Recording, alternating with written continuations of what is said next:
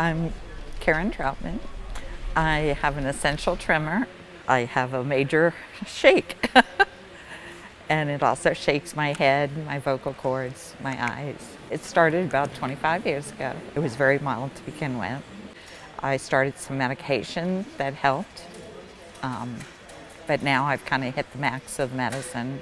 I have to be able to sew, and I'm having a difficult time. I can no longer draw my designs. I want to sew the rest of my life, so got to fix that. Today what we're going to do is Deep Brain Stimulation, or DBS.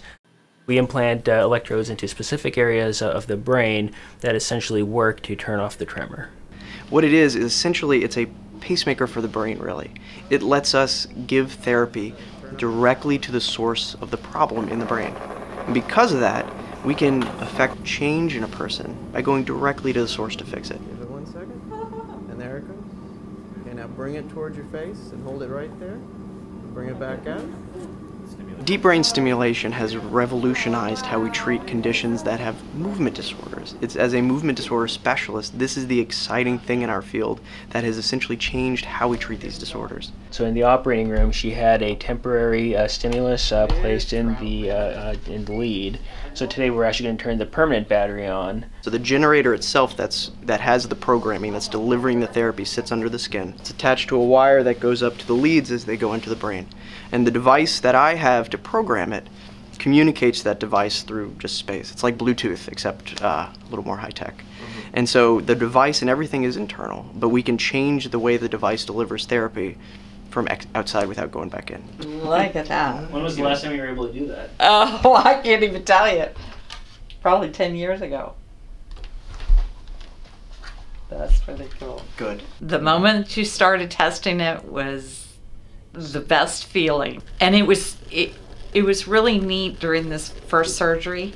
I felt completely in control.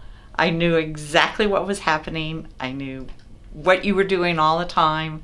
It was wonderful. Let's see. Let's see.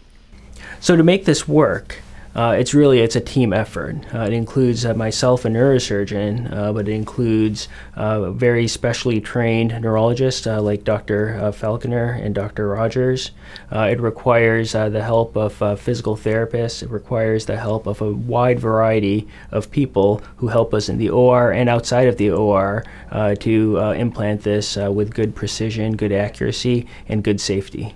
So DBS is really a trophy of human progress. It's a culmination of about a century of research on the brain and its function. It's a culmination of decades of technological progress. And it all leads to that point in the operating room when that tremor or that symptom that the patient's had for many, many years finally disappears for the first time. And the patient recognizes it, and the patient's awake to see it, and it's a special moment.